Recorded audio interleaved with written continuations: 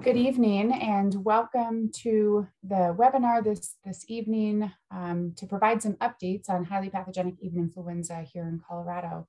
Welcome. We are very excited to have a very full panel for you all this evening to learn about where we're at in the status of avian influenza. This webinar is open to anybody, so we are happy to have backyard bird owners exhibition, but anybody that's really interested in learning about highly pathogenic avian influenza, we are happy to have you with us this evening. So I am Maggie Baldwin. I'm the state veterinarian here at the Colorado Department of Agriculture. And it has been about a year since we've done our last webinar. I think it was in April of 2022 when we had our last webinar. And we have been now in highly pathogenic avian influenza outbreak for more than a year. And it's hard to believe that we are here after a year of this outbreak, but we thought it'd be a good time now with spring migration starting and in expected increase in cases as we see those migratory birds coming through. We thought it'd be a good time to just provide an update and let everybody know where we've been for the last year and where we're expected to go in the coming months and the coming year. So I am first going to turn it over to Becky Hoffman to go over some webinar logistics using the Zoom platform. So everybody is aware of how to ask questions and aware of what we're doing on the Zoom platform. So Becky. Good evening, everyone. Thank you for joining us. We have this Zoom set up as a question and answer setup. We're going to do some presentation first that may bring up some questions. All of those questions will be answered at the end. And if you come up with questions throughout the presentation, please use the Q&A at the bottom of your screen. It may disappear if you're not moving your mouse around during the presentation, but if you just give your mouse a wiggle, that should pop back up at the bottom of your screen. You can type your question in there and it will be answered at the end of the presentation during the Q&A session. We are recording this presentation and there will be a post-Zoom email sent out with the link for that. It will be posted on our YouTube page once everything is complete. And if you do need translation of any kind, please reach out to us. We can try to accommodate you to the best of our ability, but that will be post-webinar. That will not be done during the presentation today. And again, all questions will be answered at the end, so just drop those in the Q&A. Thank you. Great. Thank you so much, Becky. Really appreciate that. So yeah, feel free as we're going through this to drop those questions in the Q&A and we will get to them. We've got plenty of time for discussion. So here's an overview of what we're going to talk about this evening. It looks like a lot, and we've got a lot of really excellent speakers on this evening to give these updates. So I'll first start with a highly pathogenic avian influenza overview, get everybody on the same page of what highly pathogenic avian influenza is, and then provide updates. So where are we now? Where are we with detections across the country? And then of course, where are we with detections here in Colorado? I will also, at the end of my presentation, go over our updated show and event guidance that we recently sent out publicly and is available on our website. We have Heather Reider from Colorado State University that will go over the avian health program at CSU. We have Dr. Mary Wood from Colorado Parks and Wildlife that will talk about highly pathogenic avian influenza in wildlife, both the wild birds as well as the wild mammalian detections that we've had here in Colorado. And then Dr. Morgan McCarty, our assistant state veterinarian, will give you an overview of the CDA website. We have recently updated our website and broken it into 2 separate pages, so she'll go over that and let you know where you can find things about avian influenza and current status on the outbreak, as well as our new online reporting tool. So if you are a backyard bird owner that has experienced any sickness or mortalities in your flock, how can you report that online if you aren't able to give us a call to talk about that? At the end, Dr. McCarty will go over some frequently asked questions, and then we will open it up for an open Q&A session. So all those questions you're thinking about throughout the presentations, hopefully we answer some of those during the presentations, but if we haven't answered them, that open discussion time is when all of the panelists will be on and available to answer any of your questions. So with that, I am going to go ahead and get started. And we're just going to start first with an overview of the Colorado poultry industry.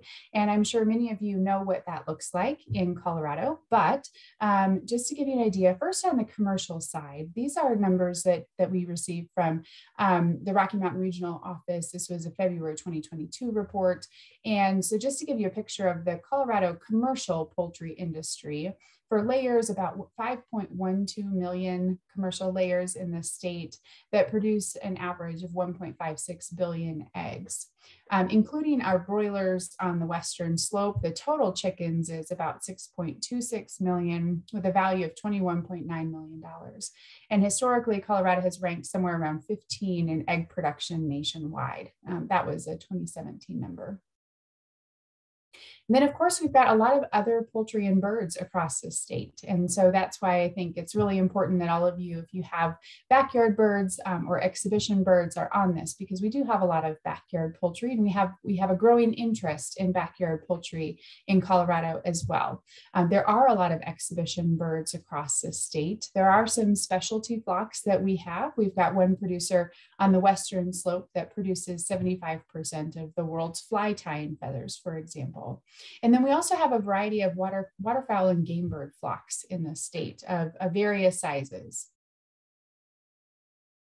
So to give everybody an idea of what highly pathogenic avian influenza is, and that's not, we do have a full webinar talking just about that in more detail, and that is available on our website, that recording is. But just to give you a brief overview so everybody's on the same page as we go through this webinar, what is HPAI? So it is an avian influenza virus.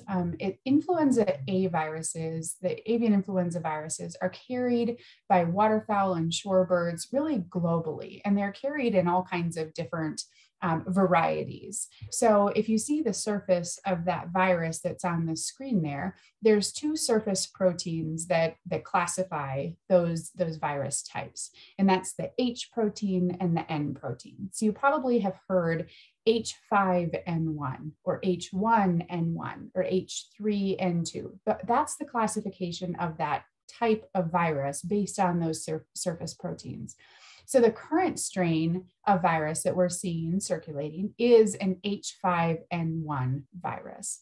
And when we talk about the virus being highly pathogenic, that means that that virus causes severe disease in poultry, in our domestic poultry. So things like chickens and turkeys, and our game birds like pheasants and quail, or domestic geese and ducks.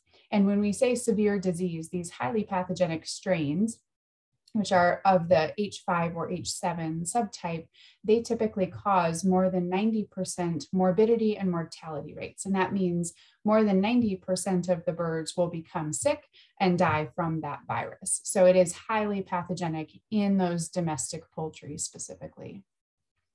How is this transmitted? So of course, infected birds are shedding this virus. They're shedding the virus in their feces, in their droppings, in their respiratory droplets, in their saliva. So infected birds are shedding a lot of virus.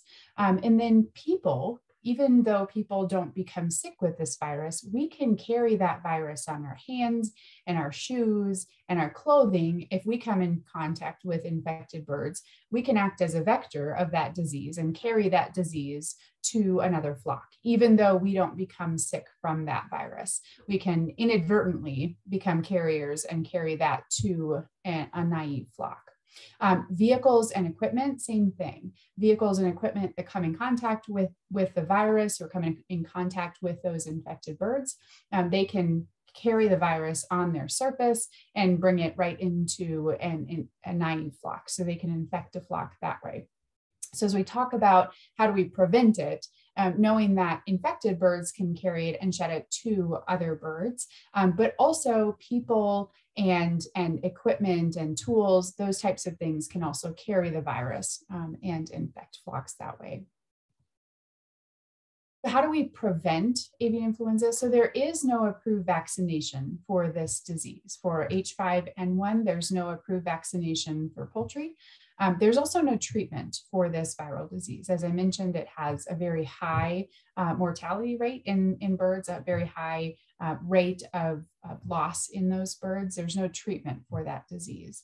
So a few really important pieces is, one, maintain a closed flock. So not introducing new birds is going to be really important. That's one way. Maintaining a closed flock and not having new birds come in is going to be an easy way to limit potential routes of entry.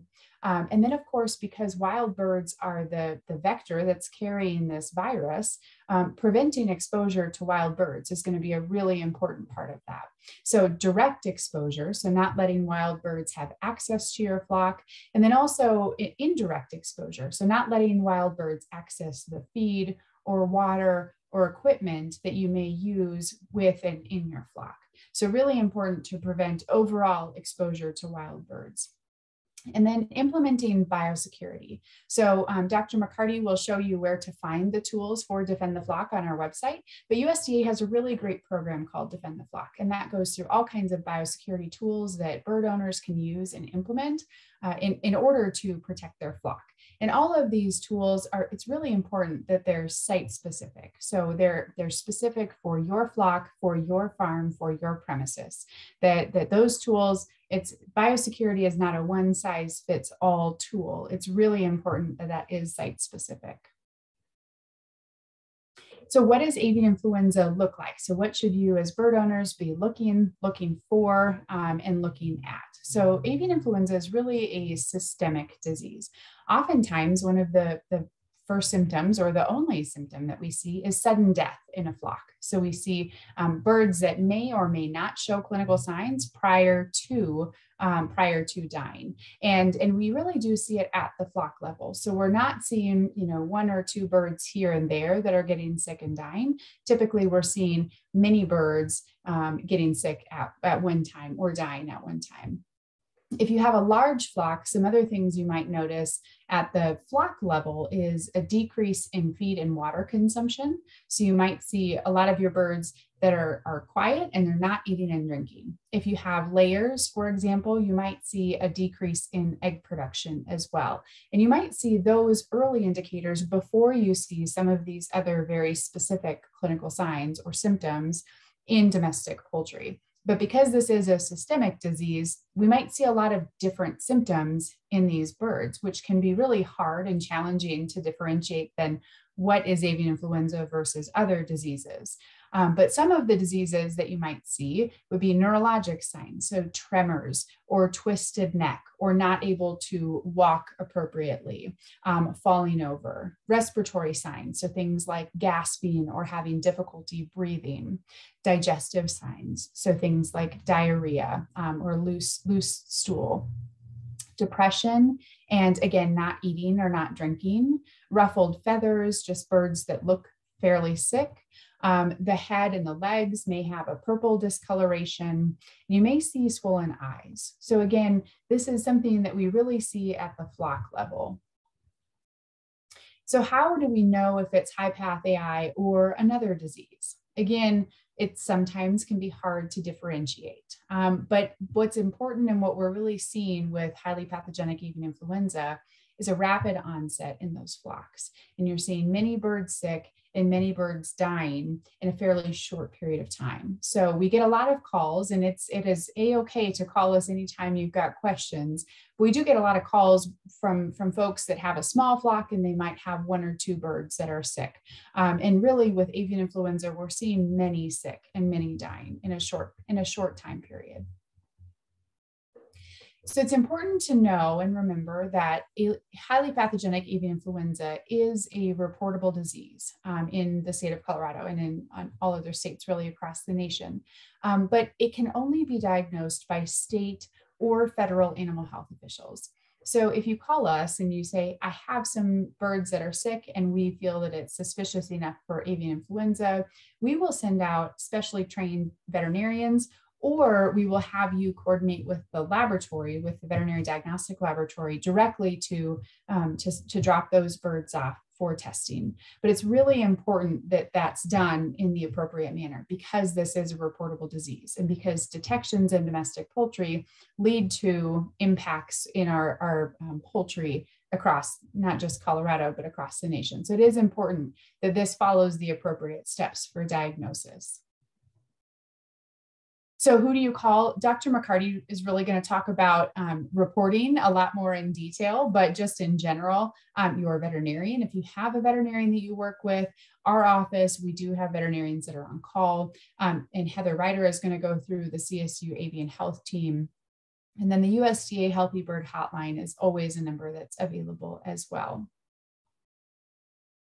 So just to give you an idea of what happens then if you do end up with avian influenza, or to give you an overview of what happens on facilities where we do have a positive detection of avian influenza. This is a guide from USDA to just kind of explain the different steps that happen with avian influenza detections in the United States. So of course, the first step is to detect, and that, like I said, has to be done by state or federal field veterinarians. And then if we do have a positive that we receive from, or a confirmed positive from USDA's National Veterinary Services Laboratory, that facility or that premises is then quarantined. For folks that are interested in receiving indemnity, whether it's backyard or commercial, then USDA walks through an appraisal process with a field reimbursement specialist, and then the producers are provided indemnity for any birds that are depopulated or euthanized on a positive facility. The compensation is for the indemnity. They also pay compensation for on commercial facilities, things like cleaning and disinfection and the depopulation and disposal activities that happen. And then disposal, so appropriate disposal of those infected or exposed birds is really important to minimize the disease transmission from an infected facility. The next step is virus elimination. So if it's commercial facility, the process looks very different for virus elimination than it does for a backyard facility. In backyard facilities, typically the process is 120-day fallow, meaning sitting empty for 120 days under quarantine without bringing new birds back in. And that is enough time that the virus will then be inactivated and we don't have to worry about that infecting the new flock. For the facilities that are commercial, they go through a very rigorous process for virus elimination that includes some form of cleaning and disinfection or fumigation. And then we do environmental testing. So we actually go through and swab those facilities, make sure there is no avian influenza virus left in those facilities, so that when they get to the point of restocking, we do an agreement for restocking. And then those birds hopefully will not be coming into an environment where there is virus. All that virus, all the testing has been completed, and we've determined that facility is negative. And then one really important piece is once that facility is restocked, that they continue to maintain biosecurity, because those birds that they bring back in are just as susceptible to the virus as the ones they just lost. So this whole picture, depending on the type of facility, takes a very different length of time for a backyard versus a commercial facility. But all of these steps are really important in the process. So where are we now in this outbreak? As I mentioned, we are over a year into the outbreak nationwide. And to give you a picture of what that looks like, this is USDA's website, and it is available. You guys can look this up. This was the numbers as of March 6th. So I could have, as of March 8th, my apologies. So a week ago, this is what it looked like. And I'm sure this is bigger since then, because the picture is changing daily and certainly weekly. But now, a year into the outbreak, we have had highly pathogenic avian influenza confirmed in 790 flocks across 47 states. And the split between commercial versus backyard, there's been 321 commercial flocks and 469 backyard flocks that have affected more than 58 million birds nationwide. And when I say birds, that's more than 58 million domestic poultry that have been affected. This is not the wild bird picture. Dr. Wood will talk about that, but more than 58 million affected. And when we say affected, that's the number of birds that were on those infected premises that either died from the virus or were euthanized or depopulated due to exposure to the virus. And here's a picture of the map. This picture is nationwide total in the outbreak for the number of birds affected per state. So you can see Colorado actually has ranked number 3 nationwide with the total number of birds impacted in our state. And to give you a better picture of what that looks like, we have had 22 premises affected here in Colorado with highly pathogenic avian influenza, and that has impacted more than 6.2 million birds across our state. The split between commercial and backyard facilities, we've had 8 commercial facilities affected here in Colorado. One of those was a broiler breeder facility on the western slope. So broiler breeders are the hens that lay the fertile eggs that go on to become our broilers that we have in the grocery stores. And so that was one of our first commercial facilities affected. And then we've had 5 table egg layers. It actually was 4 table egg layer premises, but 5 table egg layer detections. Unfortunately, one of our commercial facilities was actually impacted twice. So they were impacted last summer, and then that facility after restocking was impacted again in December before Christmas. So you can see actually the total number of table egg layers affected has actually been more than 100% of what our total table egg layer inventory was. And that's again, because one of the facilities was impacted twice.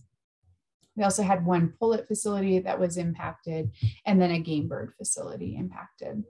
We've had 14 non-commercial or backyard facilities, and that has ranged anywhere from 200 to 600 birds across the state.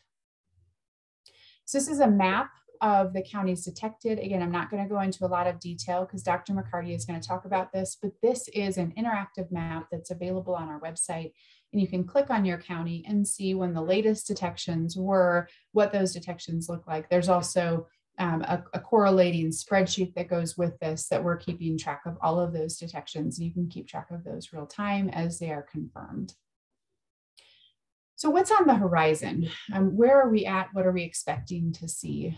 As I mentioned in the beginning of this, we do anticipate that we're going to see an increase in cases as spring migration begins. And that's really starting about now and through the next month or so. So we expect that to happen on the wild bird side, that as those migratory wild birds are coming through, they're still shedding this virus.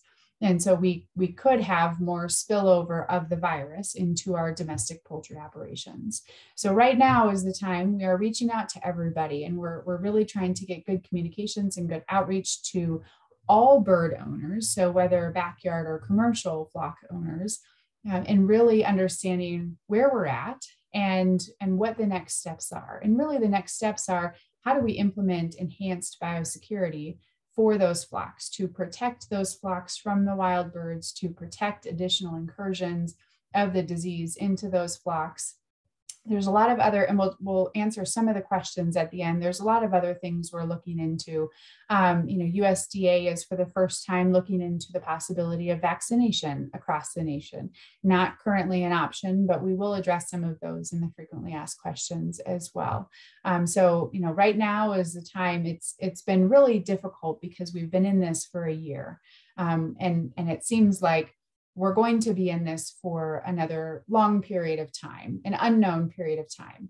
And I think people get very exhausted by the amount of work we're asking everybody to do in increasing their biosecurity and protecting their flock. But especially now, as we see those migratory birds coming through, is going to be critically important to increase biosecurity to protect those flocks and protect spillover into our domestic poultry. So again, next steps. practice biosecurity, utilize that USDA Defend the Flock program and look at your facility and what you can do to protect your flock. Monitor your flock for clinical signs and symptoms of avian influenza. And then if you see something, report that. And again, Dr. McCarty will go through what the reporting options are right now, including that online reporting tool. So really important for your flock, know your normal. Know what's normal for your birds for their laying production. Know what their normal symptoms and clinical signs are for other diseases and avian influenza. Know what normal is so you have a point that you're going to call if something doesn't look right. And the last thing I wanted to go through just really briefly, this is something we updated very recently, is our show and event guidance.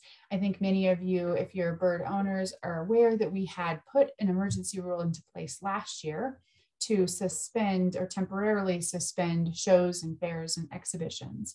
So it is important that everybody understands that commingling of birds, so meaning birds from different flocks coming together for any purpose, whether that's an event or sale or some sort of commingling event where birds from more than one flock are coming together, that does present a risk for disease introduction for highly pathogenic avian influenza and other diseases. But certainly during a large-scale disease outbreak like we've seen, commingling of birds does present a risk for disease introduction. So it's going to be really important that if events are held, that there's a lot of steps put in place. And we really broke it down into 3 buckets. So what can you do before an event? What can you do during an event? And what can you do after an event to best protect your flock? And you can see a lot of those revolve around biosecurity. So Dr. McCarty can show you where this is available on our website as well. But really important, again, in all of those steps that you're implementing those biosecurity practices. For event organizers, we're really recommending site-specific or event-specific biosecurity plans, and a plan for monitoring the health of birds during an event.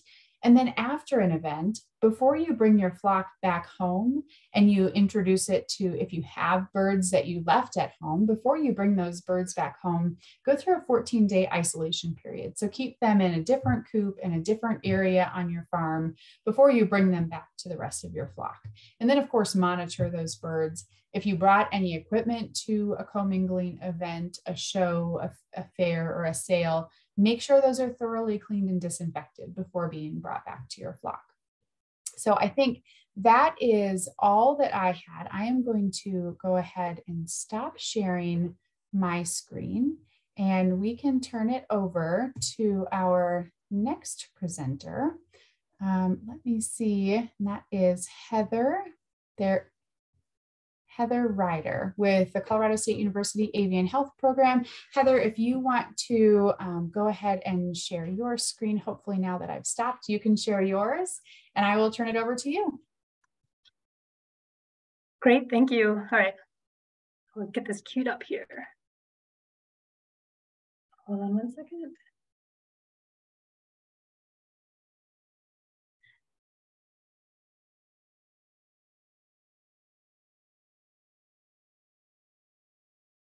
Are you guys able to see that okay? Yep, and then just do the display settings, Heather, to flip presenter, swap presenter, and... Oh yeah.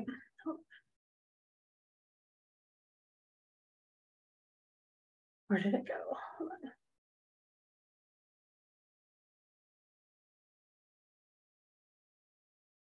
on. I lost my picture here. Where did... Let me stop that for a second. Hold on, it got a little wonky on my end.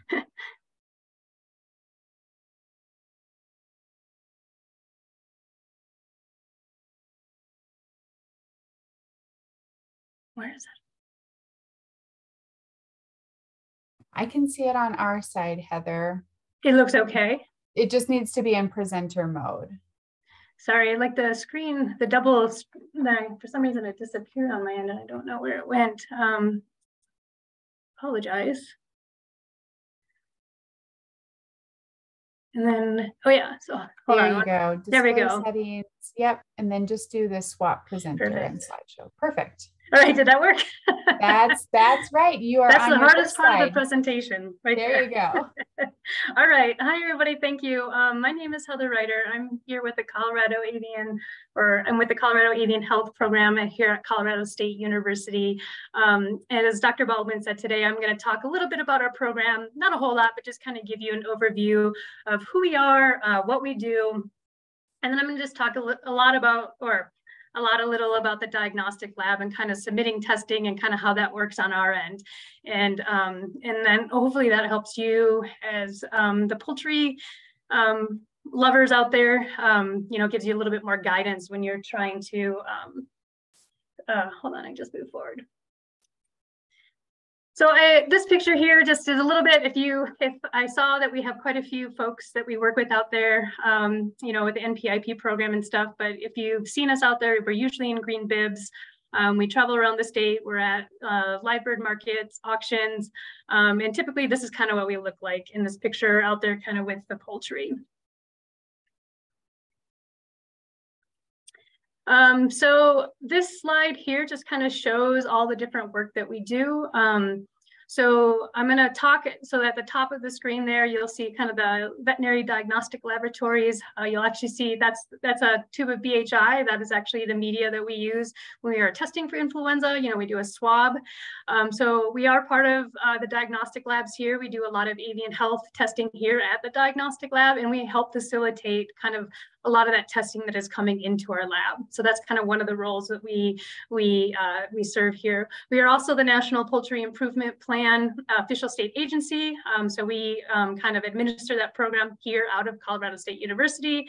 So the NPIP program is a lot of times, we have a lot of backyard flocks that are involved in it. A lot of times if you're going to exhibition, you're trying to sell hatching eggs or move birds over state lines, or you're selling to other NPIP participants, that's where it meets testing requirements, one of those being avian influenza, but disease testing basically to meet those federal and state regulations. So we run that here out of the Colorado State University. We also are out there at poultry events. So that picture on the left, that's my team. We're a fairly small team. Dr. Pavonia, she's the director here of the diagnostic lab, but she's also our poultry veterinarian. So we're out at shows, fairs, swaps, auctions, feed store. That's kind of what we're doing right now. We're in the springtime, so we go do a lot of surveillance at these events. So we're doing feed stores right now. So that's the fun part of our job, is that we get to play with baby chicks. That's not all bad right now. But then the big, at the bottom here, we have surveillance. It's really just kind of the big picture of all the other things that we do. So sometimes that's outreach. We're out there talking to 4-H groups, or talking to different groups, getting them ready for fair, or talking about diseases. Dr. Baldwin already talked a lot about biosecurity. We do that for the National Poultry Improvement Plan, but we're also there to help kind of answer questions and help flocks become more biosecure. So if they have questions about that, they can call us. We also get involved in response. So when the state needs extra help, extra hands kind of dealing with like an outbreak like this, they might call us and we step in and try to help them out as best we can. And we also run the avian health hotline. I'm going to put this number up a few times. It's more than just a hotline. Really, it is the avian health program at the diagnostic lab. So if you're needing high path testing, or you suspect that you have something going on in your flock, we are one of the numbers you can call. I know we kind of throw up a lot of numbers, and sometimes you're like, who do I call for what? Just call one of them. Like I said, this takes a village, kind of doing this high path work. It can't be done by one agency, one organization. They will direct you. If you got to the wrong place, they'll direct you to the correct place to go to, and vice versa. So if you call us, maybe we can't, do it, but we'll make sure that you get the answer you need. So like, again, we kind of feel this is kind of where our program sits, and we work throughout the state with all from commercial producers, to our backyard flocks. Some are in the NPIP, and some are just kind of getting started. So we work fully within that system.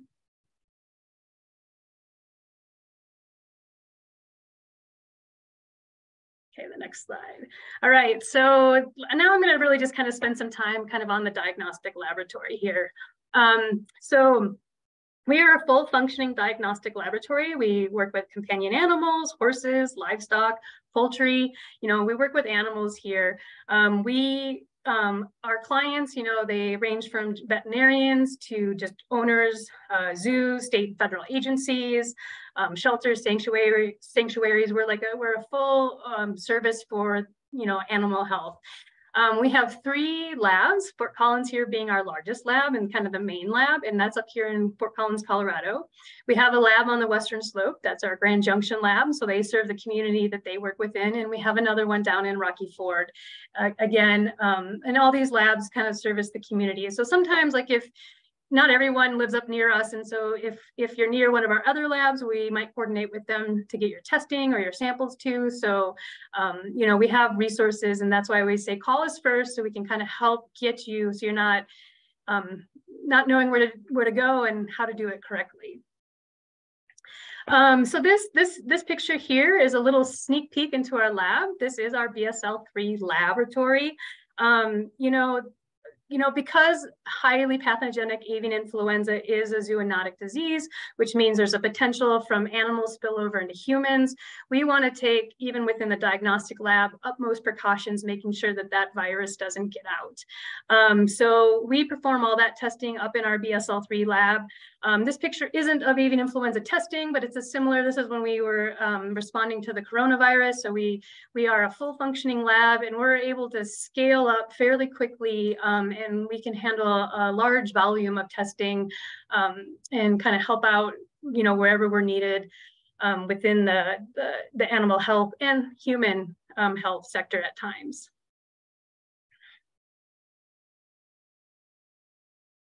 So one of the services that, you know, we provide to poultry owners is necropsy services. So that's what we call it kind of in the animal world. It's a necropsy, but in the human world, it's called an autopsy.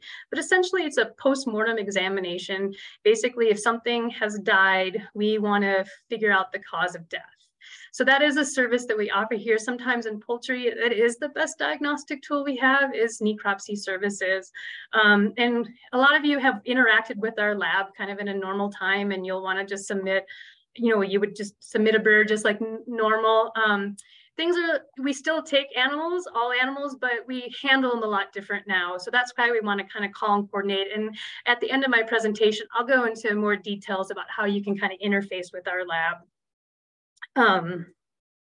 So you'll see here, there's just a couple pictures, you know, just kind of showing the necropsy. I mean, Dr. Baldwin already kind of spoke about this, so I'm not going to take time to go into the details of highly pathogenic, you know, what we see with it. But like this chicken, you know, that's kind of like the poster child of high path, right? We show a chicken with like hemorrhage.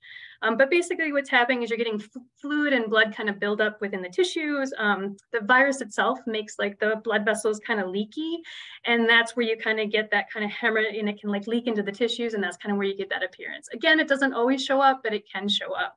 I think this picture is really neat. This is a picture from Dr. Pavlonia. She worked on the original strains of, this is kind of the great-great-great-great-grandparent of the current strain. This was up in Asia, but it does show that kind of high mortality that we tend to see when we're dealing with influenza. So we tend to, it's not just like a bird that died this week and then one that died 3 months ago. That's not typically a sign of highly pathogenic avian influenza. Typically, it's a large kind of mortality event in a very short window within a week or so. Again, you know, just depending on coops and how your barns are set up, that can be rapid or slow. I mean, there are other factors, but it is, you know, we tend to see kind of large mortality events. So this, if you guys do submit tests to us, this is typically what's run. So we tend to run, there's 2 main tests for influenza testing. We use a PCR, and the PCR amplifies an RNA, which is the genetic makeup of the virus. So we'll have a PCR that's specifically to detect that genetic material in this particular flu virus. And so to collect that sample, it's not too difficult. Typically, it's an oral pharyngeal swab. So that, like if you've ever had strep throat, it's basically just a swab of the mouth. That's what we do in the chicken. We just swab the mouth really well. And then we put it in, like I said, this BHI brain heart infusion media. It's kind of got growth material in there just to kind of keep the virus alive, but it's a fairly benign material otherwise. We can also do a tracheal swab. Typically that's done on either a very large bird like a turkey, but we wouldn't typically do that on a live like chicken because tracheas are fairly small and we don't want to cause damage or harm. Or we do it on necropsy. Or we can do a cloacal swab, which is essentially a butt swab. So that's kind of how we get the test. And so depending on the type of bird and how they're shedding it, it's usually one of those kind of swabs. And usually that's what you're submitting, or you may not be submitting the swab to us, but that's how we're collecting the sample to run the test that we need to run to detect bird flu. The kind of the picture, the graph on the right, what happens is if that virus is present, it's just showing the amplification of that virus, so that RNA is in there. And so, so that's what we're seeing is that virus is present, and that's what we're reading on PCR. But just again, for us to pick that up, the virus has to be present. So that means that the bird has to be shedding the virus actively, or basically it's infected, right? So that's how we pick it up on PCR. And that's usually real time. And typically, you're seeing clinical symptoms when we're kind of testing for it. The other test that we use a lot during surveillance is serology, or we'll use serum, which is a part of the blood. So we'll either run an AGID, which is an agar gel immunodiffusion test, or we'll run an ELISA, which is an enzyme-linked immunoabsorbent assay. So those are the two kind of serology tests that we use. So if you think about a virus and you get sick, your body starts producing antibodies, right? Because that's what happens when we get sick. Our body kind of tries to fight it. So same with animals, same with this flu virus. And so those antibodies will be present. And the thing about antibodies is sometimes they can be present. So it's a way for us to look at current infection and sometimes infection in the past, because those antibodies in some viruses can be present for years. And in this case, kind of can be present for quite a number of months with influenza virus. So that, if your bird was exposed 4 months ago, survived it, and then we ran a blood test on it today, and it had come in contact with influenza, we would be able to detect it on serology. So it has kind of we can kind of do a look back for antibodies and kind of current infection. But most of the testing, if we've got like die-off or kind of a big event, most of it's going to be PCR. Typically, the serology is used more for like large commercial flock surveillance and stuff like that. So if we do have a positive, what happens? So we get a positive here in our lab. We work really closely with the USDA, Colorado Department of Ag to notify them. And then they kind of start working with the flocks. And then we have to send that sample off to the National Veterinary Service Lab in Ames, Iowa. And then they run a confirmatory test to say, yep, we got the same result. All labs throughout the US that run this test have to do that. And then that's a confirmatory test. And then that's kind of when depending on your flock, that's when you'll be working with Colorado Department of Ag to determine, in the USDA, to just determine the best approach with your flock if it is positive. All right, so this is kind of this just shows all the laboratories. There's about 50 throughout the United States. It's the National Animal Health Laboratory Network, so it's a very large network. There are a lot of pretty colors all over this map to not kind of, but really what those colors represent are different foreign animal diseases that these labs test for, that they're certified to test for. So in this case, influenza is the little pink Pac-Man, right? So, I know it's probably hard to pick it out, but if you look at Fort Collins, we're there, we do a lot of testing. You can see we've got a large kaleidoscope of colors over our lab. But you can see most known labs have the ability to test for a lot of different agents. I think we run over 50 different kind of PCR tests within our diagnostic lab right now. But yeah, so this is a large network, and sometimes we're doing the wild bird surveillance. They divide that up across the different labs, and then we also do our domestic tests here, and we run over we can run over 1,000 tests if we needed to, kind of in a day. So we do really, like I said, have high throughput capacity. But just to put some numbers to kind of what this last season looked like for our lab, we ran over 4,635 PCR assays last year, kind of during this kind of outbreak. Now that's fairly high for us. But that was just the number of testing we did. Now, some of those samples, those like tubes that we were showing you, we can pool in the small tubes up to 5 birds and in the large tubes up to 11 birds. So sometimes, because it's a flock-based disease, when it comes to poultry, a lot of times we can pool samples.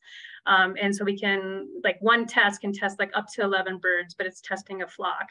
So to kind of put that in perspective, that means that our reach and kind of the number of flocks or kind of birds that we tested was around 9,000 birds in the state of Colorado, or 9,000 flocks, right? Because a lot of those are individual flocks. So that's quite a bit of surveillance that we did throughout the state of Colorado, or testing that we did around high path this year. And, you know, if you guys want, there's our phone numbers at the bottom, but we have a new website too. So if you guys go to our website, all the testing and all the stuff that we do at the diagnostic lab is on our new website. So it's easy to just Google, you know, CSU Vet Diagnostic Lab, and you'll come right to our page. And this is the last slide in my slide set. But so there's a lot that goes into bird flu, right? There's a lot that goes into this diagnostic testing. We want to keep us safe on this end. So when we receive your bird, and we want to keep you safe. So that when you're trying to submit to our lab, and you want to submit for high path testing, please call us, because we can help. If you're like somewhere else in the state, maybe there's a veterinary clinic that's willing to help, like either collect the sample or ship the bird. We have a lot of options on our end, and you know, and that way you too have to struggle less. What we don't want is just a chicken dropped off on our doorstep. That's not safe right now. We're asking everyone to double bag them, disinfect the outside if they are dropping off a body, you know, for us to perform the test. And if I know it's coming in too, we can kind of watch for it. If you really have a high mortality case, you know, sometimes people might want to test just because they just peace of mind, they want to rule it out. And we do have, you know, we have some availability to do some free testing, but in order to like get that free testing, you need to call us first to make sure it's something we can do.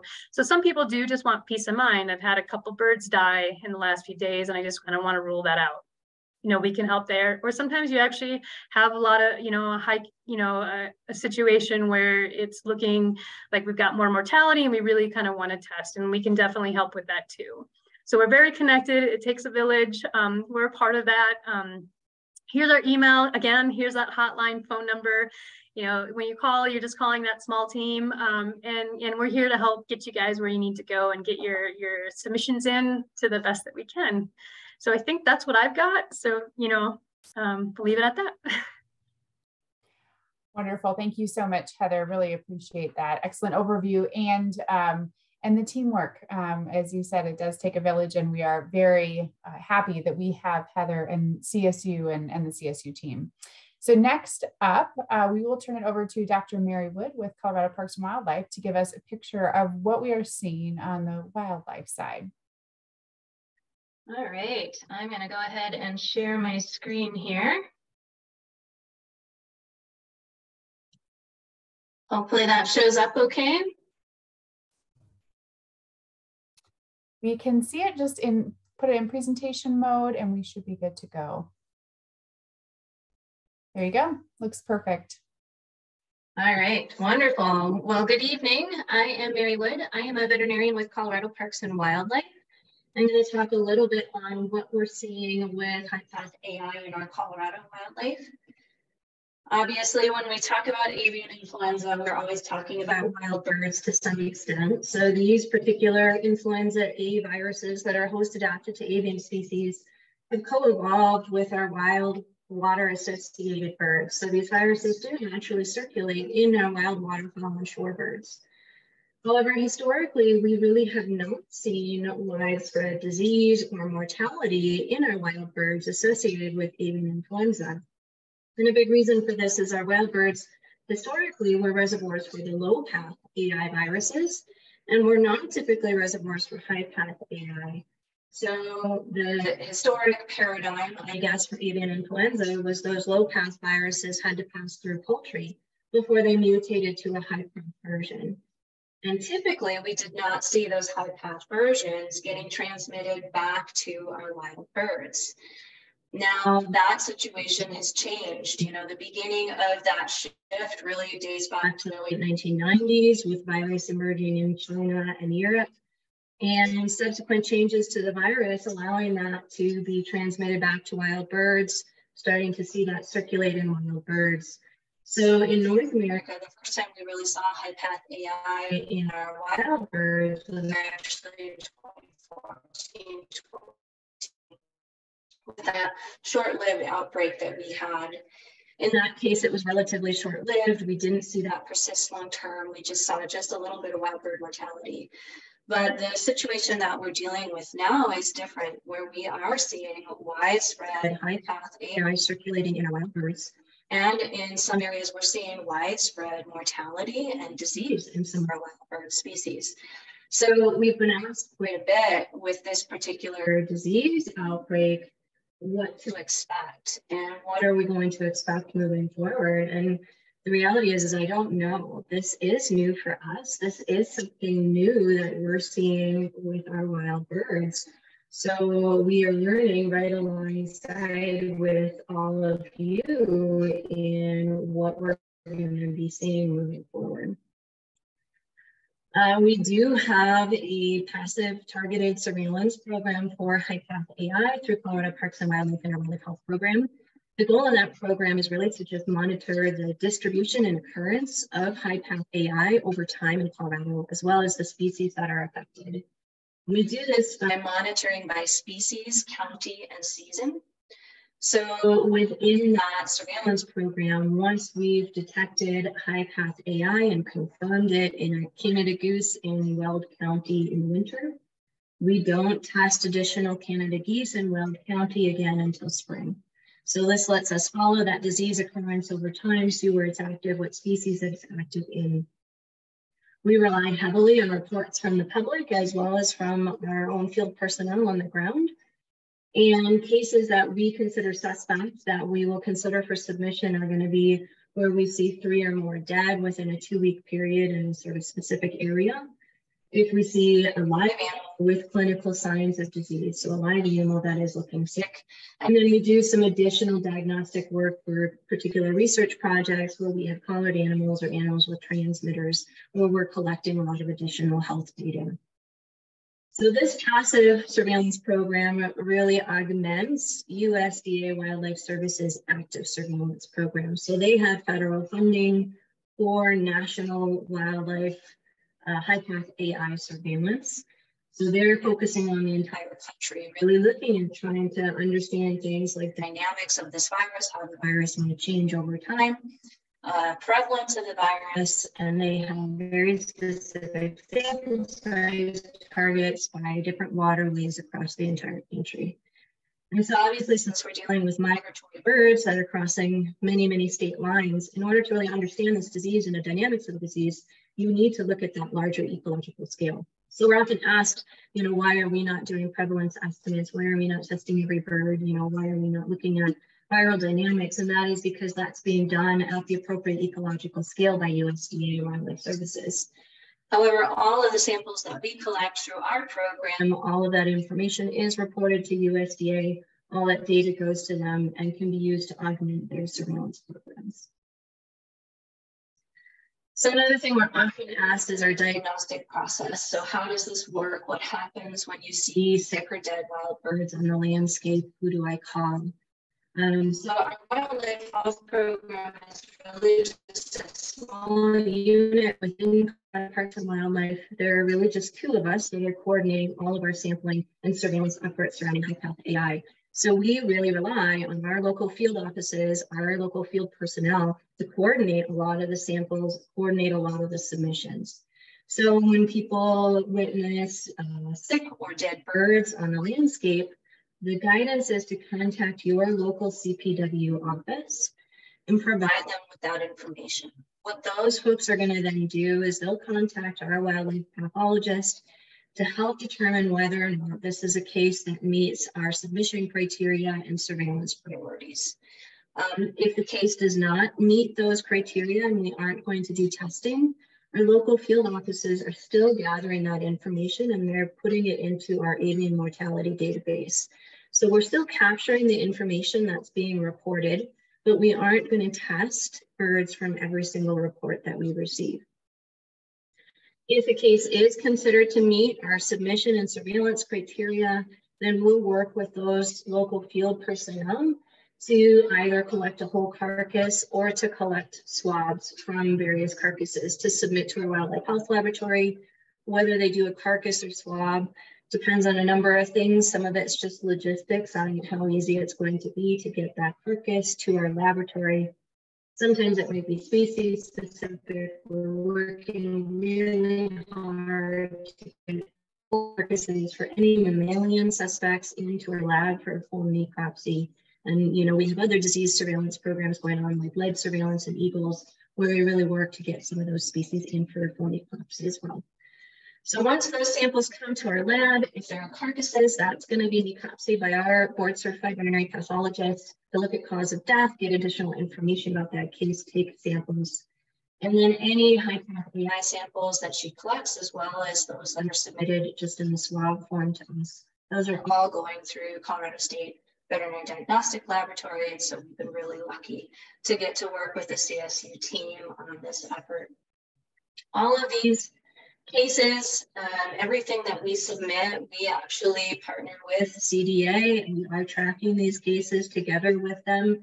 We know that this is a significant disease of concern for poultry, and so we are working very closely with CDA and tracking all of these cases. So as far as what we've really seen, you know, the very first confirmed case that we had was last March. I think it was March 24th. We did see sporadic detections, particularly through late spring or early summer, and then again in early fall to mid-fall. We did have some really large-scale mortality events that we saw in November that coincided with fall migrations, really large congregations of snow geese on some of our waterways. So luckily, those were relatively short-lived. However, we have continued to see detections of high-path AI in wild birds throughout the entire winter. And we do suspect that high-path AI is present anywhere that we have wild waterfowl present. So we just assume that the virus is present pretty widespread across the state because we are continuing to get cases. From what we've seen ourselves and what's been reported and clinical signs that we see in wildlife, similar to poultry, sometimes you're just going to see a bunch of dead birds. However, the most common signs that we see in live birds that are looking sick are neurologic signs. So they may be swimming in circles, walking in circles, they may have a head tilt or just sort of an inability to control their head or lift their head up. They may appear really uncoordinated. A lot of the reports we get say that they look drunk. We've seen seizures, especially we've seen seizures in some of our mammal cases, and head tremors. And then we can have just, you know, depression, lethargy, birds that aren't looking very good, a little ruffled feathers, don't want to eat. But then, of course, there are some species of birds where you really aren't going to see any clinical signs at all, and they may appear perfectly healthy, but still be harboring the virus. And so that's particularly in our dabbling ducks, maybe having this virus on board without showing any signs of disease whatsoever. And so that's why even if you're not seeing sick or dead wild birds, if you're seeing waterfowl in an area, there is a good chance that there could be high-path AI in that area.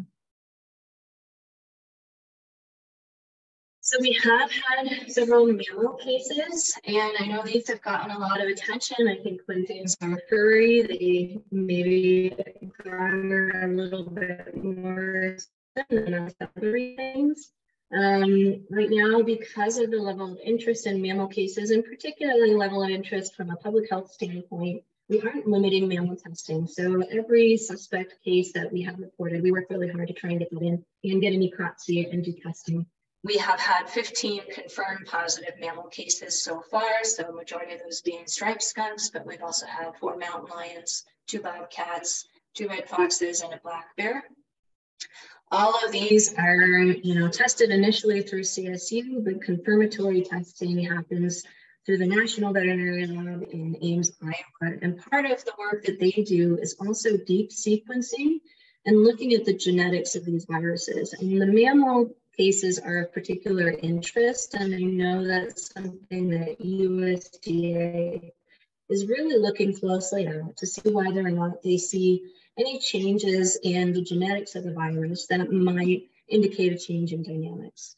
So far from the case histories of the mammal cases that we've received, we have nothing to lead us to believe we have evidence of mammal-to-mammal transmission, but that is something where the genetic work that USDA is doing can be pretty helpful. Now, folks have gotten really excited about the mammal cases, but where we actually probably are most concerned is our wild bird cases. So just with the number of birds that have come through our lab and the numbers associated with that, we have seen 8,000 to 10,000 snow goose mortalities, over 2,000 Canada goose mortalities, over 140 raptors and associated scavengers, and a handful of various other species that we've seen high path AI in. And this is where we do get concerned. Our snow geese, our Canada geese populations are robust. They can likely handle this level of mortality in the short term, but some of our raptor populations are not going to be so robust. And we do worry that this disease, in addition to other factors that are influencing survival on the landscape, could be detrimental to some of those raptor populations. And certainly, if we are going to continue seeing high path AI moving forward in the long term, will persistent disease have an impact on some of these other populations in the long term? And we don't really know the answer to that. And we don't really know the answer to what we're going to see with this disease in the long term. But our wild birds are probably where our greatest concern with high path AI exists at the moment. And so moving forward with what to expect, what's going on now. So we are right in the heart of our spring migration. So our wild water associated birds, they are all moving through Colorado right now. They move through in March and April, and most of them are going to be on their breeding grounds by May. One of maybe the saving graces of spring migration is it is potentially a little bit quicker than fall migration. They're pretty eager to get to those breeding grounds, so they aren't going to linger as much as they might do in the fall. And so we do hope we can see them move through to the breeding grounds relatively quickly. However, even once they get to their breeding grounds, we have some local populations. Some of these birds are going to stay in Colorado and they're going to breed here, so they don't all leave the state. Come May, we will still have some amount of waterfowl in the state. So potentially some amount of high path AI still circulating in the state. However, we really will not have the large concentrations of waterfowl like what we see in the spring and in the fall. So we do hope that virus activity will decrease a bit over the summer months. And that is all that I had. And so I can stop sharing and turn things over to the next speaker.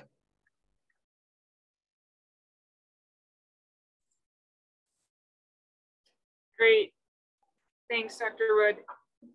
And I am Dr. Morgan McCarty. I'm the Assistant State Veterinarian here at the Colorado Department of Agriculture, and I am going to attempt to share my screen.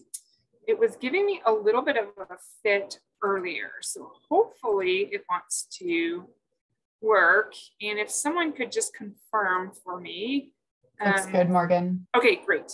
Thank you so much. So I'm going to cover kind of the resources and some frequently asked questions. And I have quite a few frequently asked questions that I'm going to go over. And hopefully that will answer some of those that have already been posed in the Q&A section on Zoom. And for those questions that we haven't answered yet, we will save those to the end and we will get to those. So for those interested in seeing those questions answered, just hang tight till the end.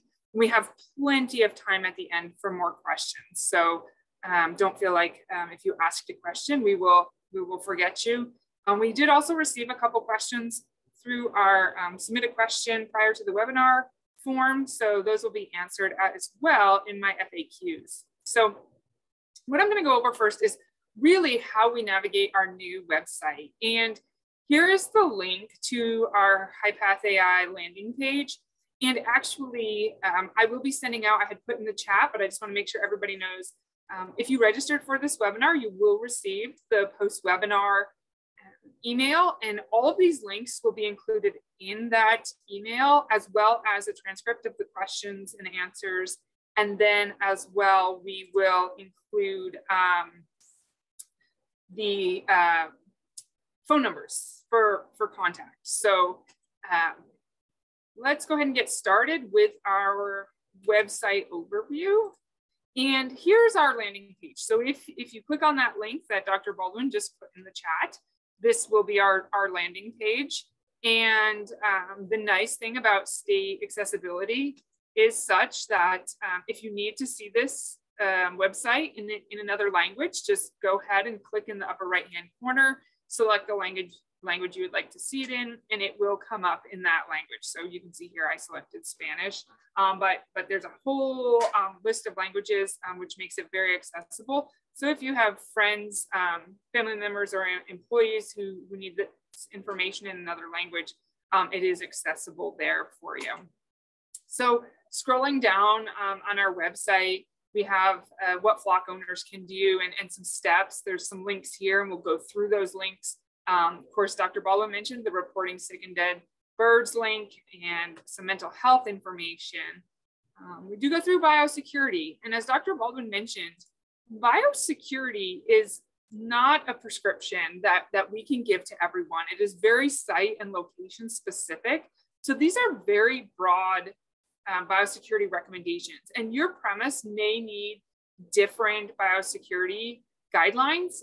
And like I said, that's very site specific, and we just don't want to write a whole prescription for every site, knowing that it's going to be different. So these are very generic, and I'll go through the Defend the Flock website as well that USDA offers, but you can find that on our Facebook page. And of course, on the right-hand side here is what to do with sick or unusual deaths in your flock. So once again, the CSU Avian Health Hotline, Heather did a wonderful job of going over the protocol there, how to submit, who to call. If you find dead or wild birds, and we actually have that on another web page as well. And then phone numbers for USDA and our office are here, and another link to our form to report. So at the bottom of our page, we have a ton of resources, and it'd be nice if we could cover all of these resources and all of the information in a webinar, but unfortunately, there's just absolutely too much information. So once again, Defend the Flock, other resources. Our webinar from last year is posted on the website. Our webinar for this year, we posted here as well. You'll also receive that link in the email we send you. There are some technical services bulletins about avian influenza, and those are in English and Spanish as well. So feel free to share those. And on the right-hand side, we have the link to CPW information that Dr. Wood talked about, CDC. We do have our friends from CDPHE on the webinar tonight, and so they can answer any questions you may have about human health concerns. And I'll also address some of these questions in the FAQs as well. So that is our landing page. Back here to the landing page, the top of it, this red arrow, this is going to take you to another page. This is our response page. And so just click that gray box and we end up here. And this looks like the details of the response and where we've been in the past, basically 11 months. On our situation reports, if you click on situation reports, you will see the reports. This week will be report number 40, actually. We update that on Friday afternoons. And those situation reports basically discuss the details of all of the outbreaks and the current information associated with those outbreaks. So when you're going through those situation reports, if it is in red, that is current information for the week. Certainly, if you ever have any questions about what's on those situation reports, please don't hesitate to call our office. But they are updated every Friday, and they are open to the public to read. There's also a national SIT report as well that discusses what's going on nationally. But this is our Colorado situation report. Scrolling down, once again, we have our reporting tool here, and I'll go through using that reporting tool. Information on our webinar, which that's happening now, and so you won't need that link. And as Dr. Baldwin mentioned, our updated guidance for poultry shows and exhibitions is on our website. And I'm not going to go through all of the guidance document. You can click on it, you can read the entire document, but I do think it's prudent you know where to find the information, because if you are having an event and you get to July and go, oh, I wonder if there's been any changes, you can come to our website and check out this document, make sure it's the current document and that you have the current information for the event that you're hosting. If there were to be a major change to this guidance document, it would be very well published. And we don't foresee that happening. However, unfortunately, like the rest of this outbreak, we haven't had a crystal ball to be able to tell. So covering a little bit further down on our website here, wild bird mortalities, Dr. Wood discussed when to report those 3 or more dead birds within a 2-week period of time. Should be reported to the local CPW office. CPW does have information. You can click down here on their link, high path AI and wild birds, to get some more information, on that. And then over on our right-hand side, information on mammalian detections, a little blurb on companion animals, and I'll discuss some of that again in frequently asked questions, and then of course human detection. So we just send folks to the appropriate websites for information. As Dr. Baldwin mentioned, this is the map that we keep. This is current, and these are the detections. You can see on the map the different colors. There's a key on the right-hand side that indicates what those colors are. And of course, you can see every corner of our state, unfortunately, has been affected. And likely those areas that don't show colors probably do have some positive wild birds, positive mammals, maybe even some positive domestic birds. We just haven't tested and had those reported. And so underneath our map is a live spreadsheet. So you can see what the current status is. The most recent confirmation that we had was the 13th, and that was a great horned owl in Moffat County. And this is updated daily in our division. So as I mentioned, the map is interactive. If you click on the county, you can actually see the county information. So here you can see I've clicked on Weld County, and all of the detections that have occurred in Weld County will come up. It's a long list, so you'll have to scroll down, but you can click on every county and see what detections have happened in those counties. So like I said, it is current, it's updated, and that is the Colorado situation. We'll go through the national situation in just a second. So this is a really neat tool for folks to see, has my county been affected? What species, what birds, that sort of thing. Have there been any domestic poultry, etc. So here we are back on our landing page, and we're going to just explore the APHIS website really quick. And this is going to be where the national detections of high path AI are published. So clicking on this link here with the red arrow will take us to this page with the USDA. And this is maintained and managed by the USDA. You have the option clicking on confirmations in commercial and backyard flocks, detections in wild birds, and then the third link will take you to detections in mammals. So clicking on the backyard and commercial prems, this information of confirmed detections is a little bit newer. I just stole this screenshot yesterday. So this was as of March 14th. You can actually see the detections here, the numbers of birds affected. And then when you scroll down, you can see the national map. And of course, the last confirmation was March 13th in Pennsylvania. So you can look and see how many birds have been affected, etc. So really a neat interactive tool, see where the virus is in the nation, and see how many birds are affected in each outbreak. And at the CDA, we do follow this information very, very closely. So back on our landing page, another USDA resource is the Defend the Flock link. And this link will take us to all things biosecurity and everything that backyard producers and exhibition producers need to know about how to defend their flock from the disease. So we click on Defend the Flock icon, and here we are with a really interactive website on how to look up biosecurity symptoms and how to really protect your flock from high path AI. There's videos on here and all sorts of information. Defend the Flock has done their own webinars, and so you can have access to those webinars as well. And it's just really a wonderful website. Once again, I'll include that in the post-webinar email, so everyone should be able to follow the links fairly easily for that. Here is kind of the meat and potatoes of our new reporting system. And this is specifically for reporting sick or dead domestic birds. So poultry, not wildlife. So if we just kind of, we have to remember that wildlife needs to be reported to CPW.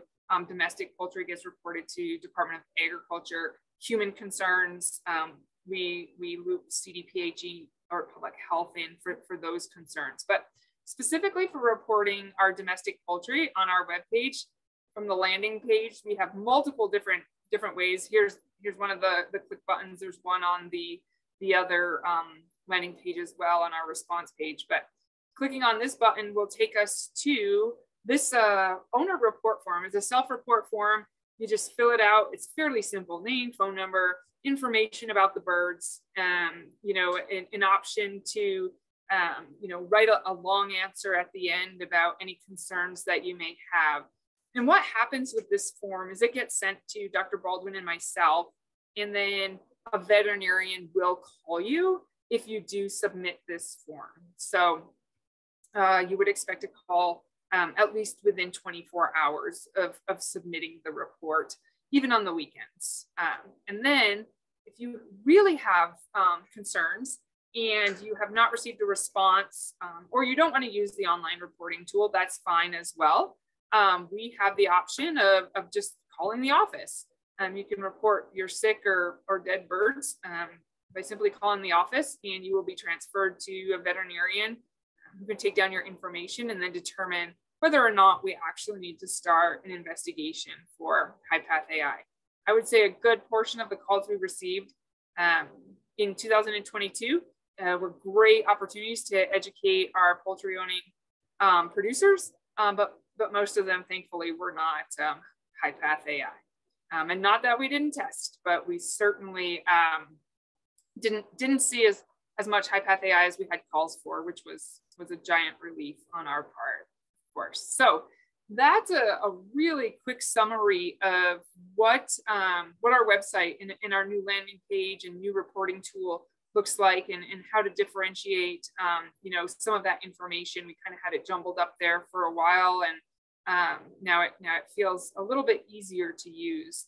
And I know I want to leave a lot of time for questions that have been asked, but also kind of go over some FAQs. And some of these questions are questions that we get on a routine basis in our office. They're questions that were presented to Dr. Baldwin on the Defend the Flock webinar, or questions that were posed in the webinar last year that I thought were really pertinent to ask, to answer those questions again this year. So hopefully this will answer some of those questions in the Q&A.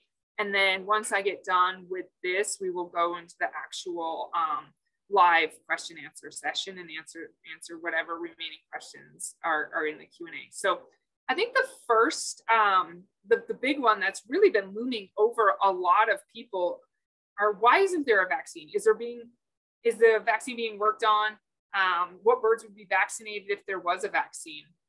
And really the short answer is and Dr. Baldwin did mention this, is there are working groups that are working and discussing on the possibility of a vaccination. There isn't one currently here in the United States. You may have heard about a vaccination in other countries, and there are vaccines in other countries. There is not one that's licensed and approved in the United States yet. This conversation has been taken, as far up as the president. And so it is a very, very heated discussion. There are a lot of factors that go into why isn't there a vaccine now, and when will there be a vaccine, and who will get vaccinated when there is a vaccine. And so the vaccine has to be made as the strain shows itself, just like any influenza vaccine that a person would take for the flu. It's the same with high path AI. And so it's not like we had the ability to stockpile vaccines. And of course, we have some trade implications that have to be looked at.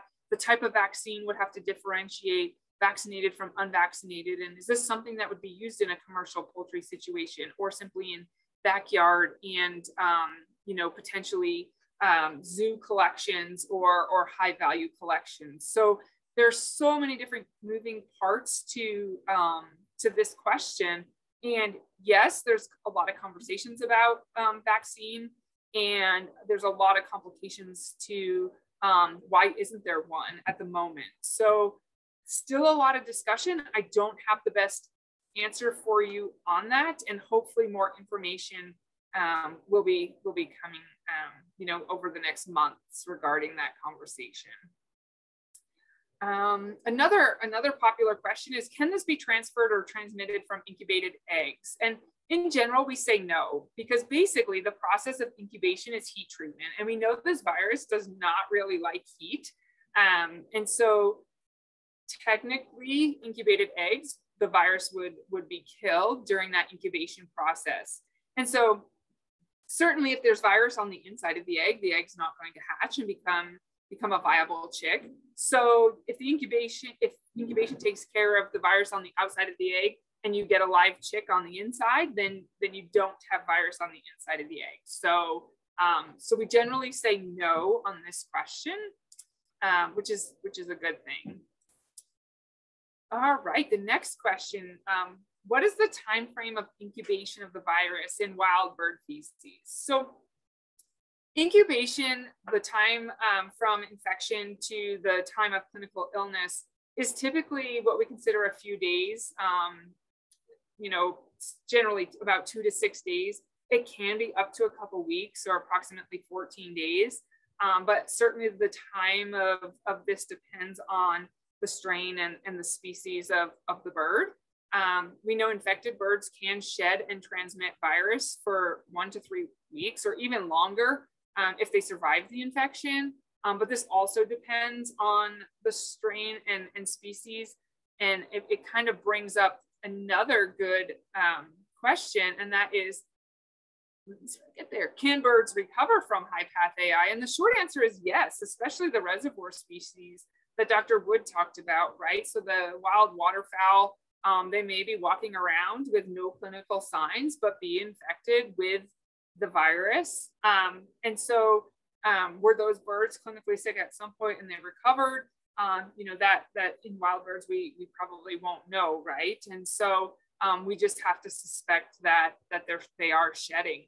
But it's really uncommon for domestic poultry to survive this virus right now.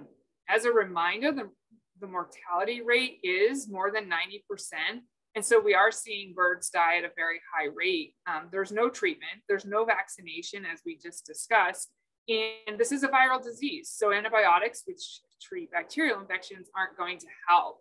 And so, well, we will see in some flocks, birds that don't die immediately from the infection, ultimately over days, those birds will eventually succumb to the virus, making it, like I said, over 90%, sometimes upwards of 100% mortality. I know this question came up in the Q&A, so hopefully this will answer that. But there's really a number of ways that we can make sure our equipment is sanitized and cleaned, and what is effective for that. a simple bleach solution is really the easiest solution that producers can make. And so the bleach solutions can be prepared in a number of ways, 1 to 10, 1 to 25, even 1 to 100. I've read the EPA does have about 90 approved disinfectants, that are approved for killing and disinfecting against avian influenza. And another great one is Lysol. So folks can carry Lysol in their vehicle, spray it on their shoes, spray it on their floorboards if they've been out and about and are concerned about going home to their flocks. So between household bleach and Lysol, those are approved and great ways to clean and disinfect any equipment. A quick and easy recipe for making a 1 to 25 bleach solution is using household bleach, which is, I believe, a 5% bleach solution, adding 1 quart of that to 6 gallons of water and using it in spray bottles or foot baths. So hopefully that gives some information on that. And then how long does high path AI virus last in the environment or in wild bird feces? We're very fortunate because high path AI is kind of a wimpy virus. So it's very pathogenic to our poultry, but it doesn't survive long in the environment, especially in warm and dry conditions. It does not like heat and it does not like to be dried out. It likes to be kept moist and cool. And so heating and drying generally will deactivate this virus. So we know it can persist in soils and feces and even pond water for varying amounts of time, depending on the environmental conditions.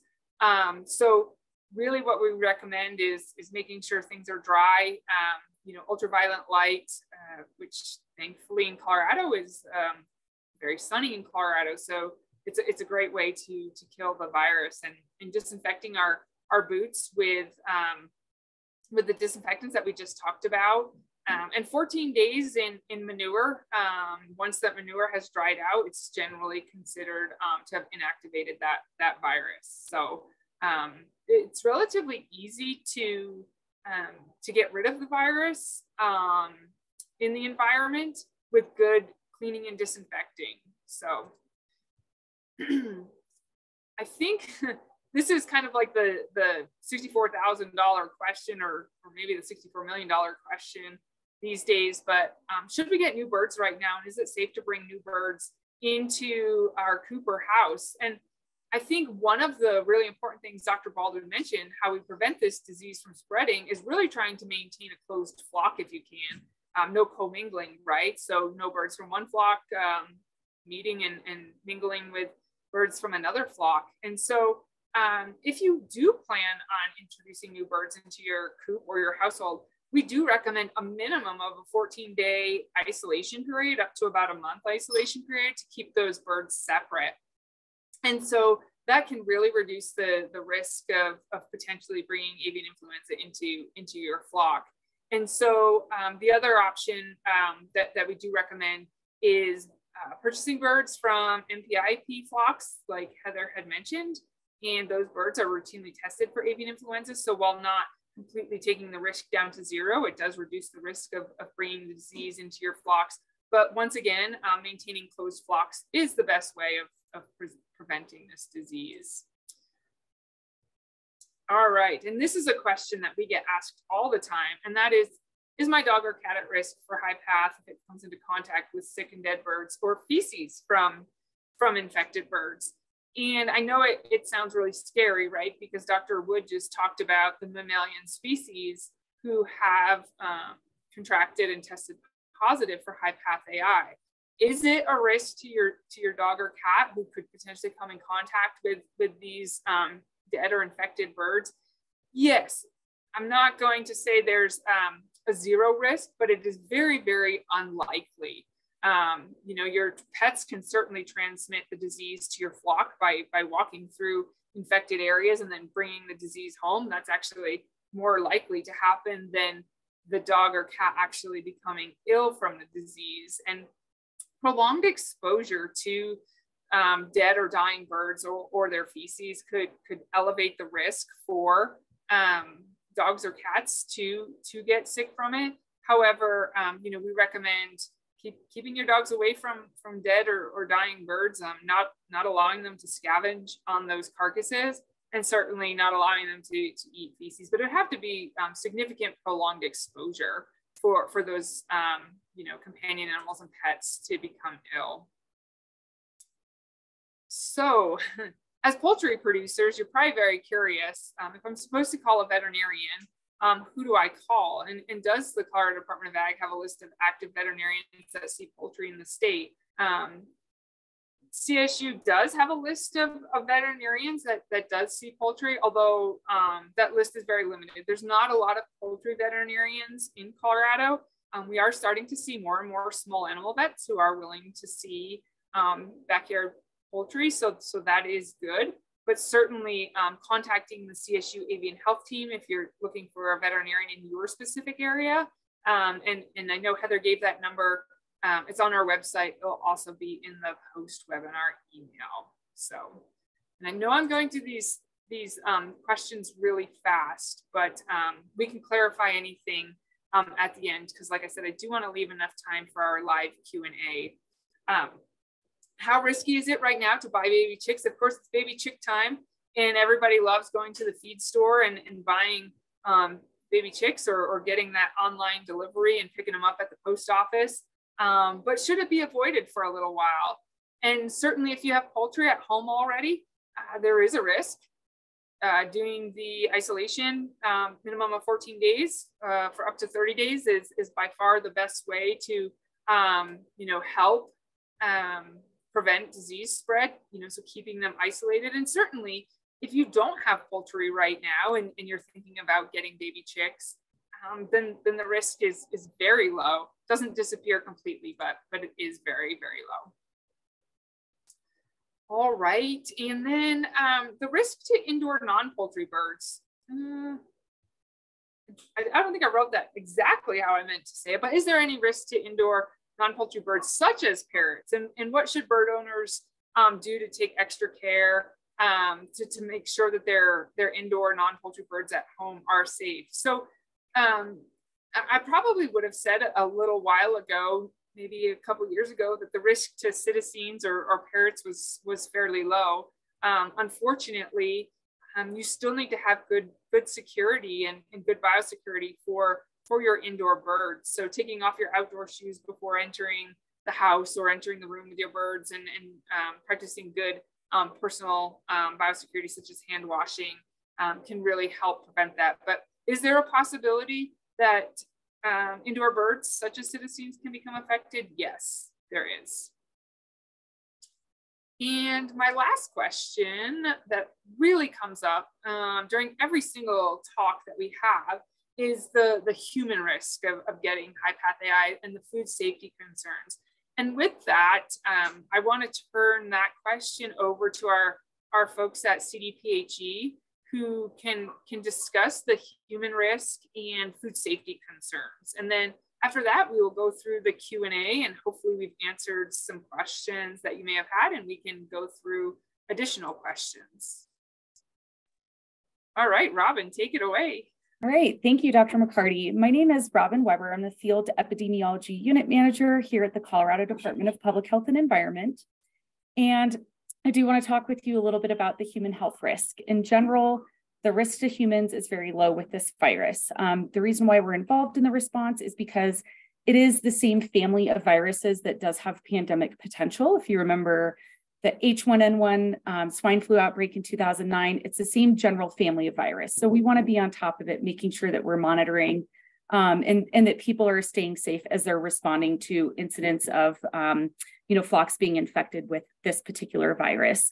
So in general, the risk to human health is very low. When it comes to eating chicken and eggs, avian influenza does not present a food safety risk. Poultry and eggs are safe to eat, of course, when they're handled and cooked properly, and that proper handling and cooking of all poultry and eggs to an internal of temperature of 165 degrees Fahrenheit is recommended in general for food safety. There's other things that you really don't want to infect yourself with by eating undercooked poultry and eggs.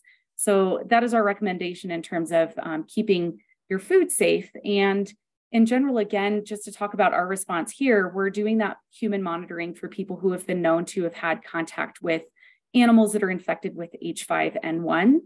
And that involves a 10-day monitoring period. That's the most likely incubation period. If you were to have had contact with an infected animal, you'd most likely become sick if you were to be infected in 10 days after that exposure.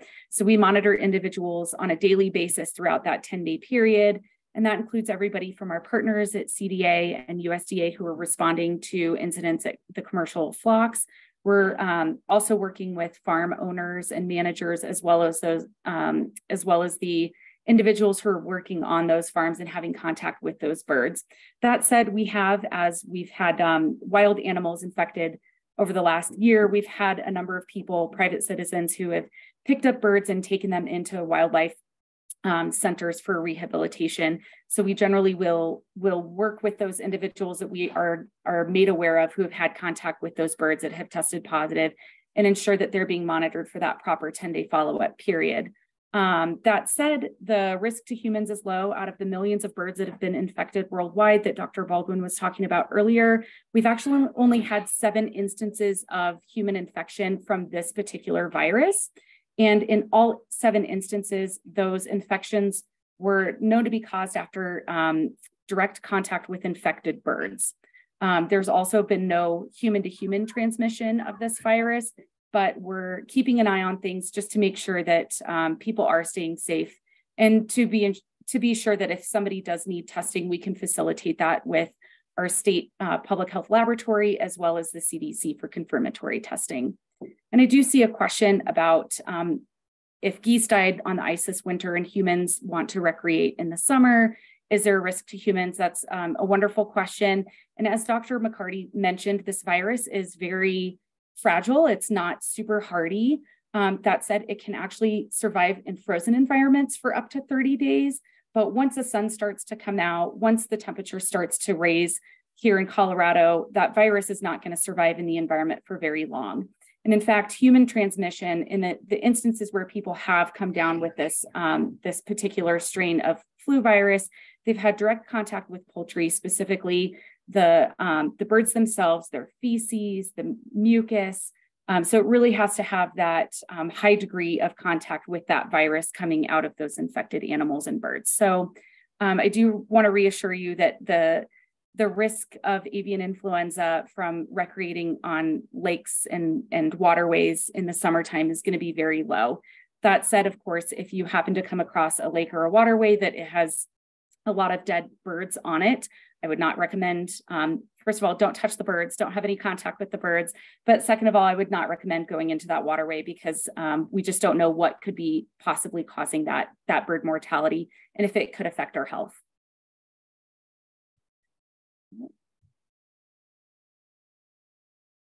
Great, thank you, Robyn. And Dr. McCarty, do you want to come back on and guide us through our Q&A session? And if anybody does have additional questions, please feel free. Now is the time. We've got 20 minutes left.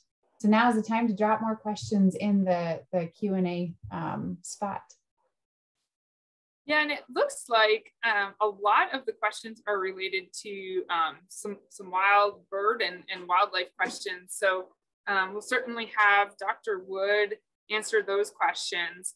Dr. Wood, so one of the questions is, what are current recommendations for feeding wild birds at this time, especially related to wild bird feeders? And yeah, I think 2 questions were very similar about wild bird feeders. So if you want to answer that for us, that'd be great.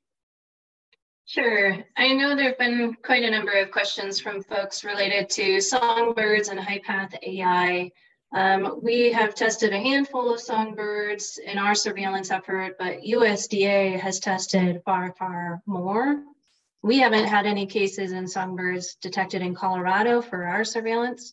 And USDA's surveillance in songbirds has a pretty low incidence of detection of high-path AI in songbirds. So they're really considered relatively low risk. It does seem like even when they are infected, they don't have a lot of shedding of virus. So from a wildlife standpoint and a wild bird health standpoint, we don't have any recommendations related to taking down bird feeders in the name of HiPath-AI. What I would say is there are a number of diseases that are transmitted in bird feeders among songbirds, so salmonella, trichomoniasis, finch conjunctivitis from mycoplasma. So we do actually see mortality events in songbirds associated with bird feeders quite commonly.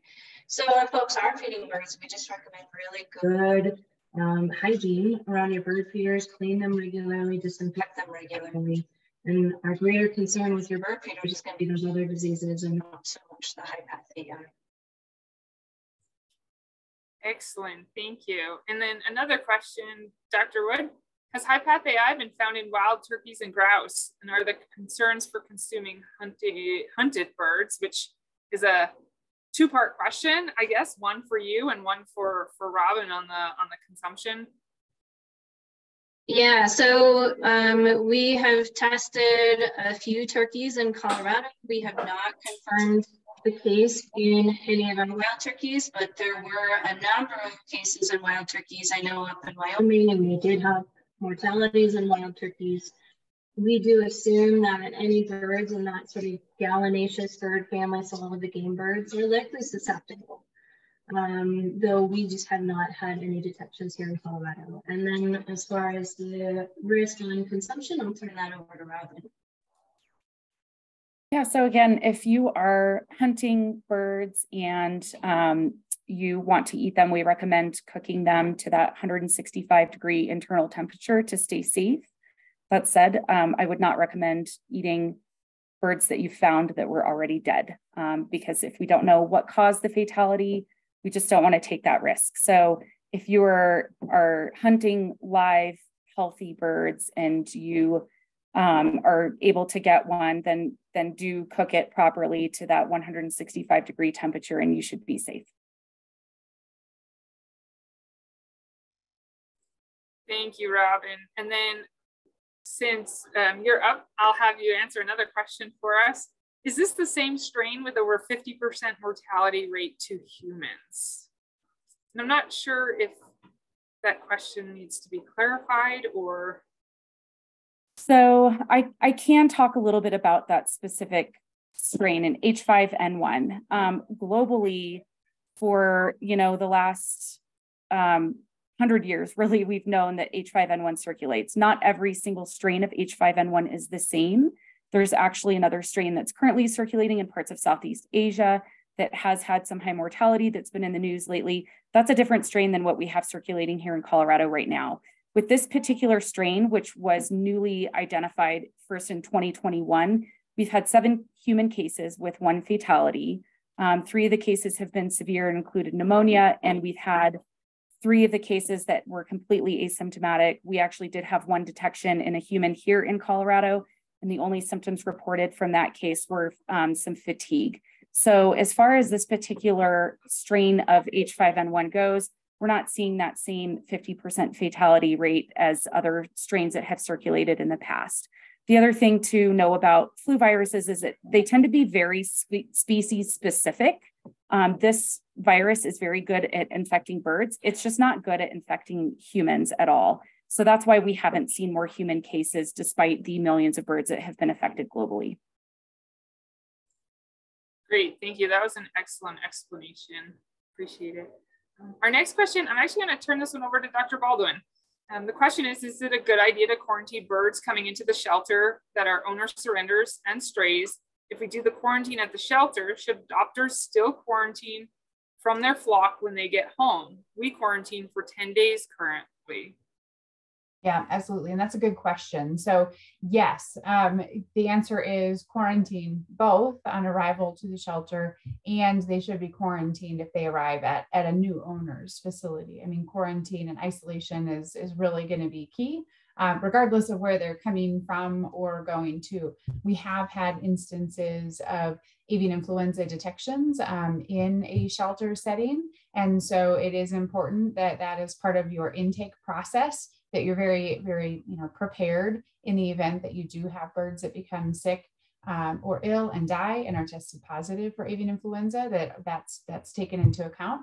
And then of course, if those birds are adopted out, that they are again isolated. And we recommend that 14-day minimum time frame for that isolation period, whether it's at the facility or at the owner's new premises. Great, thank you. And I'll ask you too, Dr. Baldwin, do you recommend keeping a backyard flock inside a coop in addition to keeping a closed flock versus a free range flock? Yeah, again, really good question. That is one of the options for trying to limit that contact with wild birds.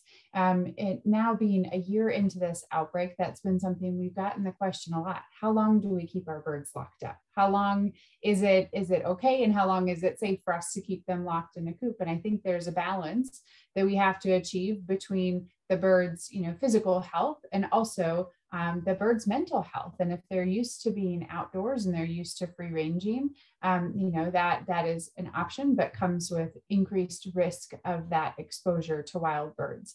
So I would say utilize that defend the flock tool, and whatever your production practice is, whether it is free ranging your flock or whether that is, keeping them indoors, then you can use that to try and have all of your biosecurity practices implemented, regardless of which flock type that you have. Great, thank you.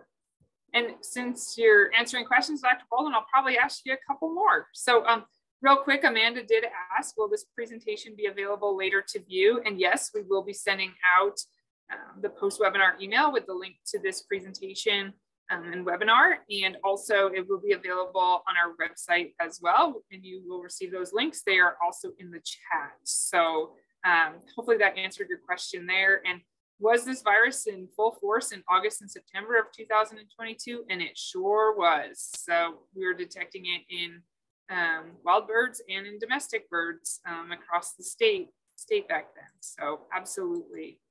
And then I think we've probably answered this question in the actual presentations, but are some kind of birds more or less likely to have avian influenza, i.e. ducks and geese versus doves? And so I feel like we've done an okay job covering this, but Dr. Baldwin, if you just want to clarify, that would be great.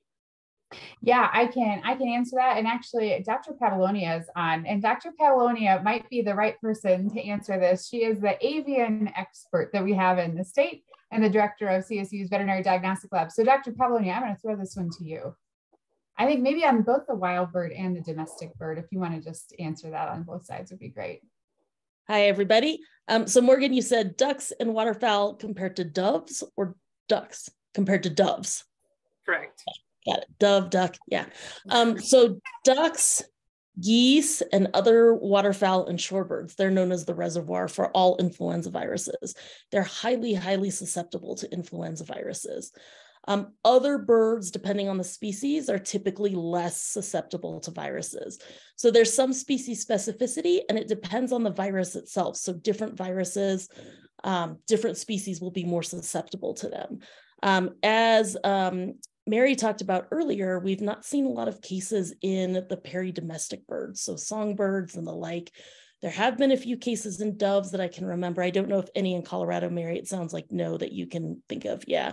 So other places in the US, but they're not known as super highly susceptible species. Now, the other thing we also know about birds and susceptibility in flu viruses is that it also depends a lot on how the birds, their kind of normal behaviors.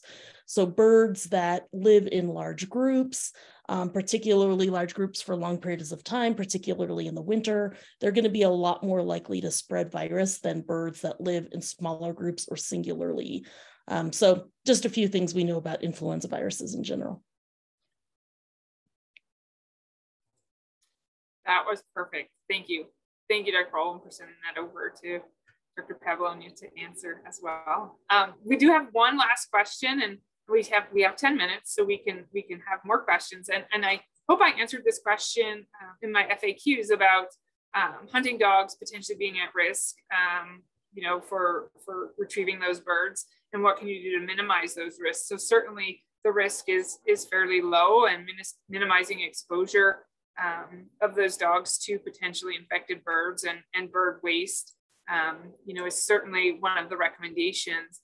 But if your pet is showing signs or your hunting dog is showing signs of illness, we do recommend seeking treatment or consultation with your veterinarian and monitor for signs of fever and infection. So minimizing exposure and monitoring are really the two things that we can recommend at this point in time. And certainly I will open it up to the rest of the panelists if they have any additional comments on that particular question or any of the other questions, or if they'd like to offer any other great words of wisdom tonight.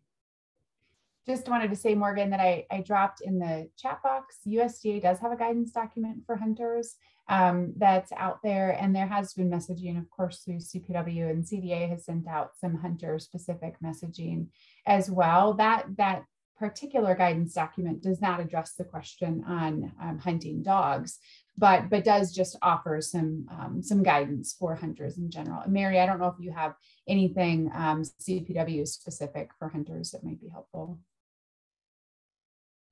So all of the hunter guidance that we have shared has all been developed by human health folks. So we always defer to CDPHE, CDC, all of the guidance for that on the risk to human health. So that's where all of that guidance comes from.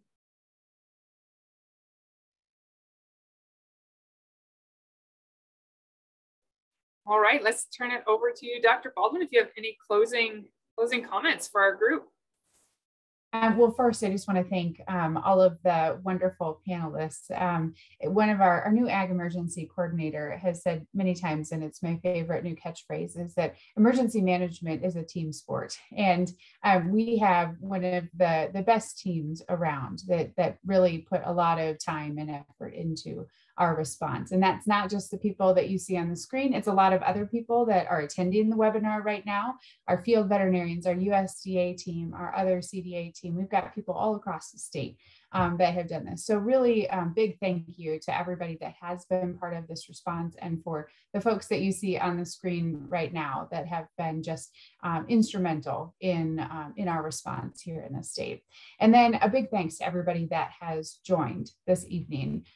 It's really important for us to get these updates out, get the word out. And so please share this with your friends and your family, and make sure that everybody that is a bird owner knows what the status is, knows what to expect in the coming days and weeks and months. You know, we're not through this. And I think that's the important thing is we're really anticipating that we're going to see another spike. So getting these resources out, getting this knowledge out is going to be critically important right now. So again, thank you so much for joining. If you guys do need anything, if you have anything, hopefully we've given you all the tools and all the resources that you need. And if we haven't, reach out. We are always available. You see us on the screen right now. That's who you're going to talk to when you call and get whatever information that you might need. So thanks again so much. And thanks so much to Dr. McCarty for organizing this, Becky and Olga on our team for working with everybody and getting this organized. I think hopefully this information gets out to all the bird owning public that needs to have it. And thanks so much, everyone. Take care. Thanks, everybody.